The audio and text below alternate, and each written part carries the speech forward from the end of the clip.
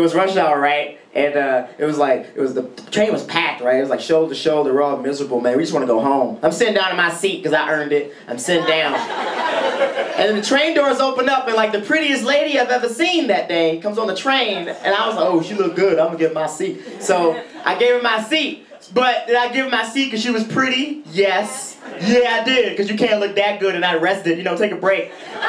Rest your beauty on your booty. Gave her my seat and I stood up. But this lady who was pregnant saw what happened. She was mad as shit. She was like, oh.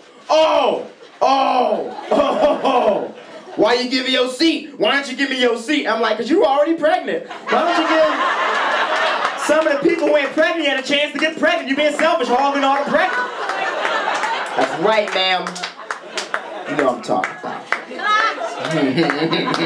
You nasty, I like you. She's still clapping. Ooh, you horny. All right.